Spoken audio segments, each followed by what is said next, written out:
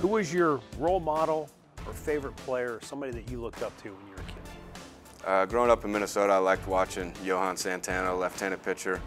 You know, being from Minnesota, everybody loved the Twins, so I was a Twins fan growing up. I just always enjoyed watching them pitch.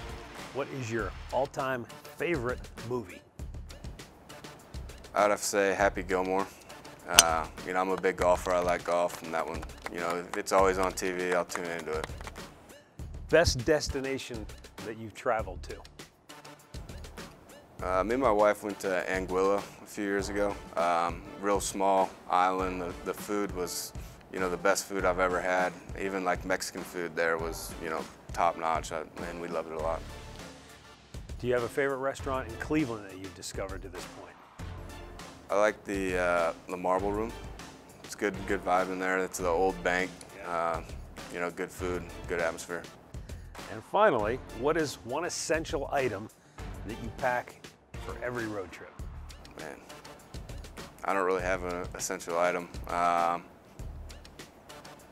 There's not one thing that I necessarily need. I'm pretty easygoing.